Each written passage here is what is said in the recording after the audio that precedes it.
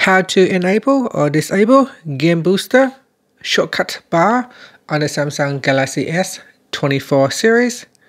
First, tap on the home button to go back to the home screen.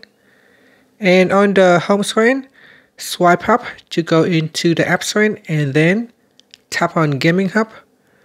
After that, tap on the More button and then tap on Game Booster from the pop-up menu. Now in here, we go down and then tap on Shortcut bar, tap on the toggle button to turn off or switch on Shortcut bar. Once you turn it on, you can choose the type of floating shortcut. So here we got screenshot, pop panel, record, none, navigation button lock or touch protection. So here I have screenshot selected. Now if I tap on the back key and if I launch a game, in the game we can see there is a shortcut right here. So I can tap on that shortcut to quickly capture a screenshot.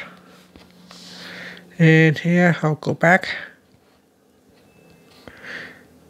So I'll go back into settings. So I'll wipe this one out and then go in here, settings. And that's it. So that is the shortcut bar. So here if I want to change it to record or power panel, I can do so.